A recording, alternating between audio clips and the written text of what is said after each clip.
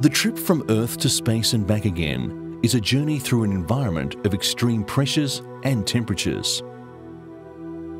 The job of simulating those extremes and of testing materials to safeguard space travellers from them is done here at the Atmospheric and Reentry Materials and Structures Test Facility. Inside of the facility's two thermal vacuum chambers, technicians can achieve the same atmospheric compositions and thermal conditions of any known planet. The ability to produce atmospheric extremes such as temperatures up to 4,000 degrees Fahrenheit allows technicians to subject potential spacecraft materials to realistic stresses.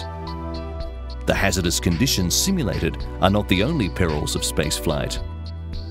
Technicians study a completely different danger confronting those who venture into orbit, especially those who leave their spacecraft. Although spacewalking astronauts look as though they're barely moving through space, they're actually travelling at more than 17,500 miles per hour.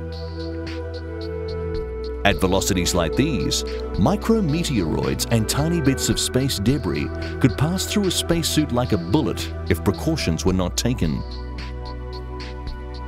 To determine if the material can provide the necessary level of protection, it must be subjected to rigorous impact testing, and that's done here at the Hypervelocity Impact Research Laboratory.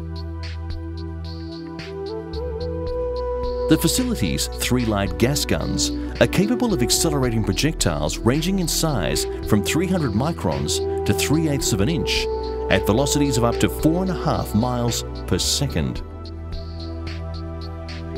The Hypervelocity Impact Research Laboratory is instrumental in the design of shielding systems for NASA spacecraft like Space Station Freedom.